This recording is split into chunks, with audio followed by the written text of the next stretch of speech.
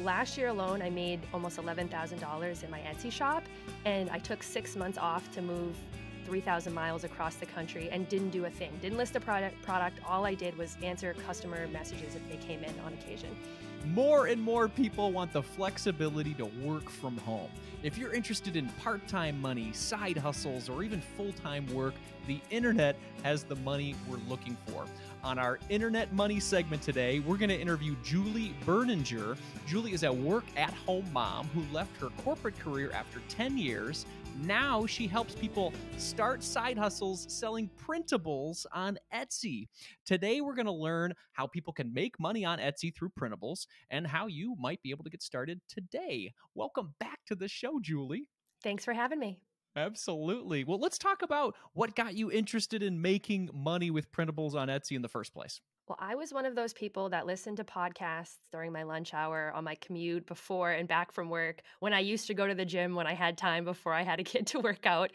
And I always wanted to start an Etsy shop, but I didn't know how to make bracelets and I wasn't a crafty person. But I did discover that temporary tattoos wasn't something that I could have manufactured for me. I would make the designs, and I ended up listing them on Etsy and doing really well in the bachelorette party space. Because at the time I was in my late 20s and now I'm in my early 30s, but I'd been going to a lot of bachelorette parties. And I realized that people would be willing to spend $20s, $100 on these throwaway items for that one night only. And it was a good market. So I did the tattoos for a while, but on top of my corporate job, it became a burden, even though I was making money, and it was typically between $15 to $20 per order because a large amount of people will attend a bachelorette party and they would buy tattoos for the whole group of like a dozen women who were attending. So I needed something that was more passive. And I happened to meet someone when I was at a conference for blogging, because that was something I was also exploring at the time. And she told me that she sold printables on Etsy and made 6 figures. And that sort of made a light bulb go off in my head. Okay, I can keep my Etsy shop. I can still sell in the bachelorette space, but why don't I try selling printables for bachelorette party? And the idea of creating that more passive business model was very appealing to me.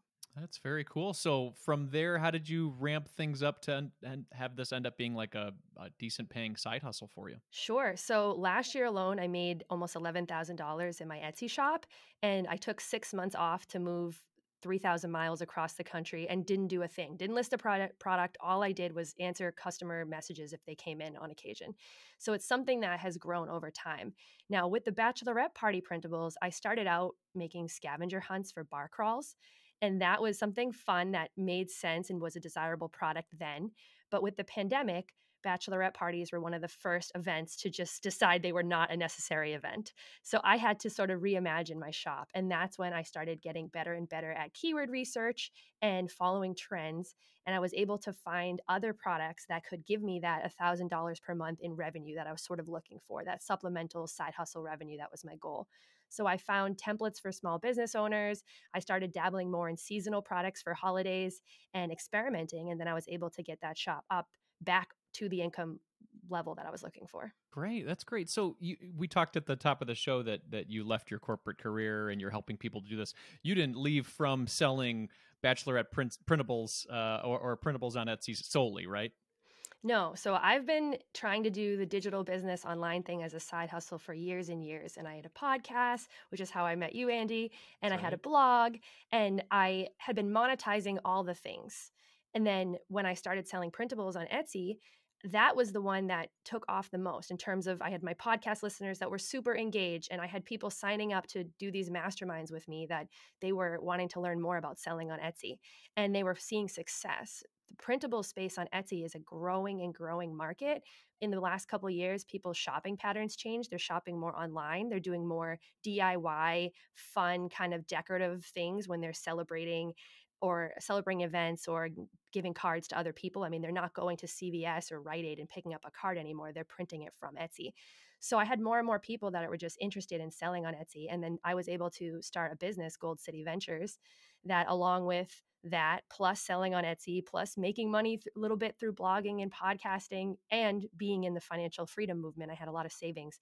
That's what ultimately allowed me to step away from corporate in July of last year.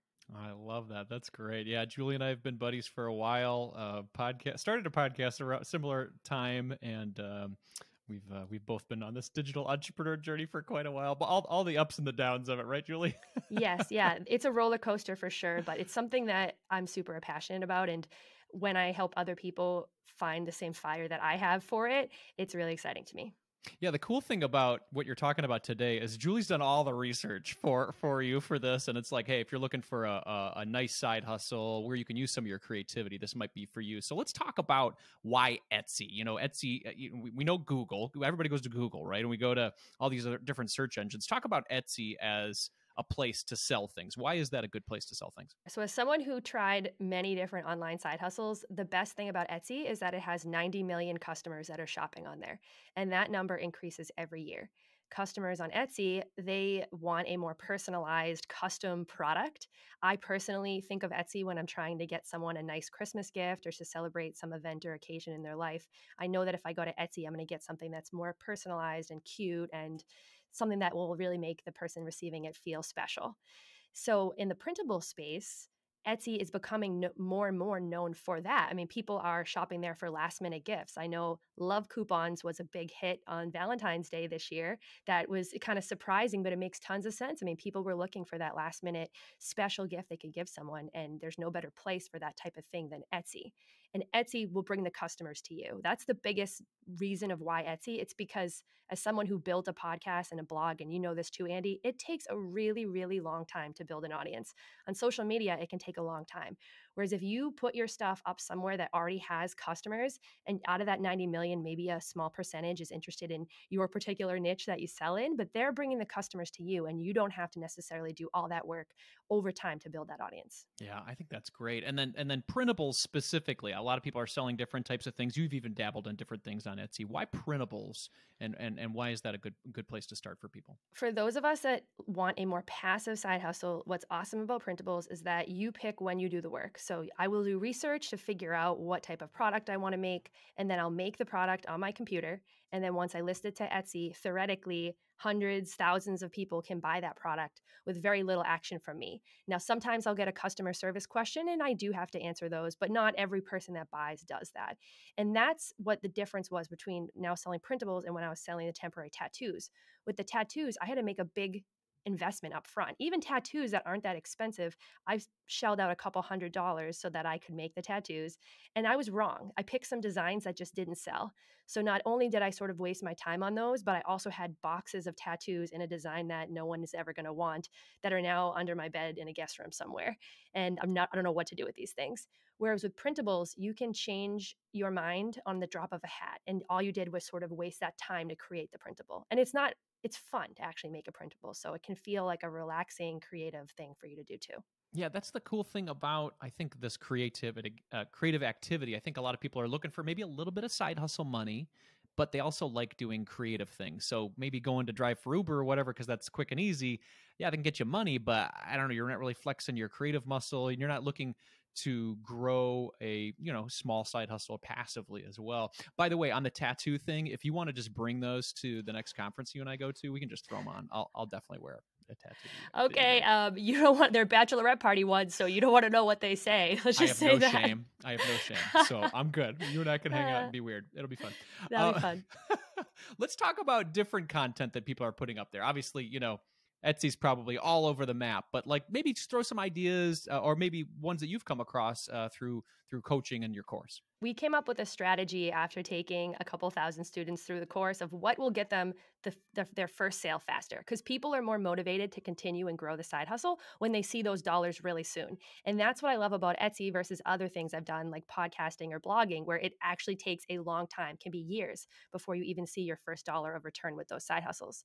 So students that start out trying to, we call it kind of chase the holidays or chase the seasonal calendar, that actually is a pretty successful side hustle because Etsy is known for celebrating holidays, getting decor for those holidays, for gift giving, and there's always a printable element to all of those things. So that's what we recommend to people that are just getting started. You don't necessarily have to find your unicorn niche that no one's discovered. That's the most amazing, smartest thing. Just whatever the next holiday is, 2 months ahead or a month ahead, depending on how fast you work, pick that and try to make printables that are related and supportive of that event. That's cool. That's cool. Let's talk just generally numbers. You and I both numbers people. So like what Mhm. could somebody make doing this if they dedicated a portion of their week to it, side hustle time, call it whatever, 10 hours or something like that. What could somebody expect to make if they did this for a while as a side hustle? So I think a good goal is a couple $100s a month from printables in your first year, and then you can get it up once you're someone like me that I spend less time, but I have learned how to do the right research up front. So more of my products maybe might sell than a new person that's learning. But I think that four-figure kind of $1,000 per month is a really good goal for when you're 6 months in, a year in on Etsy. That being said, I know people that have taken this course that I've seen and they love it. They don't want to spend the 4 or 5 hours that we recommend a week. They want to spend 15, 20 hours and they throw everything into it. And I've seen someone make six figures on Etsy in a year, which makes me like, wow, I get so jealous. I'm like, maybe I shouldn't be taking 6 months off and moving. Like maybe I should spend more time doing this because there's huge potential with this. So that kind of was a limiting belief of mine. I thought like, oh, this is, printables are kind of like a little adjacent side hustle, but it could potentially be a full-time income for someone, but they have to spend the time. Wow. Yeah. Yeah. That's pretty impressive. Yeah. It all takes the dedication and the time you put into it, and your general interest in the topic as well. So, there's somebody listening right now. I'm even thinking this too as my question. Like, I'm not very creative. I like to think that I'm creative with making a podcast or videos and things like that. But when it comes to like design and stuff like that, I don't really feel like I have that type of skill. What would you say to that person that's maybe interested in this as a side hustle, but it's not very creative? That is one of the number one scares that people have with starting a side hustle like this. And I promise you, myself, the others that are taking this, we're not graphic designers. If you are a graphic designer, fantastic. You just, made it easier for yourself, but you don't have to be. My printables are not very pretty, and that's okay. They still sell. In the bachelorette party space, you can imagine having gaudy, bright colors, glitter everywhere. That was a bonus in terms of sales in this celebration and holiday and kids printable stuff. That type of like design, it's not like people are looking for the most beautifully, most aesthetically created things. Now, if you are selling in the wedding space or you're selling wall art, and wall art is one of the first things that people want to sell when they want to get into this side hustle, and I try to discourage them from doing wall art just because the standards that a customer wants with wall art is much higher. I mean, making something that is made on your first try that's good enough to hang in someone's living room for 6 months, that's like a really bold attempt. But for those of us that make this holiday stuff, or we make more kind of celebration or event based things, these are things that people are using for like one day, and they're not necessarily holding it to the same aesthetic standards as other things. So that's what I would say. You don't need to do this to be a graphic designer. It's not really about the graphic design, it's kind of about the business stuff. That's what's going to make you a successful shop or not. If you have it all, then that's great. But most of us don't have the graphic design down. Yeah, and then even for somebody who I don't even know how to use Photoshop or anything like that, are there other programs that somebody could maybe utilize that are a little user friendly for novices like me? Yes. So canva.com is a free online graphic design tool. It's truly amazing. I have the Adobe Creative Cloud, which is kind of an expensive software package, and I just use Canva now at this point. It has everything. And over time, they've gotten better and better with features.